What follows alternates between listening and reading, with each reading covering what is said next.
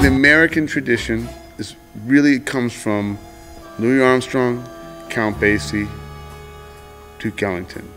That's American music. All American music comes from that. We have a different background, and you can feel that in music of European composers. I don't really think of them as European composers or as North American composers. I just think, like those are composers that have a real unique voice. For instance, a guy from Scandinavia you will hear things from over there in their own music.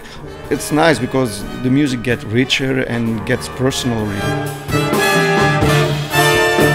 Pour moi, tous les moyens sont bons pour atteindre l'émotion. Voilà. Les mélodies, les textures, tout ça. Et j'ai toujours besoin d'une mélodie, en tout cas quand j'écris de la musique.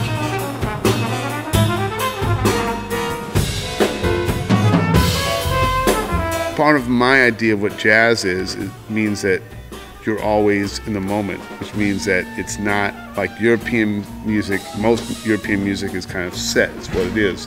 But I like my music to always change every time. I try to write as it is like almost a jam session, but it isn't, of course. Le plus délicat à gérer, c'est l'écrit et l'improvisé. It's a very unique and special type of sound, of sort of just filling a whole room with air in a way that can't be replicated any other way.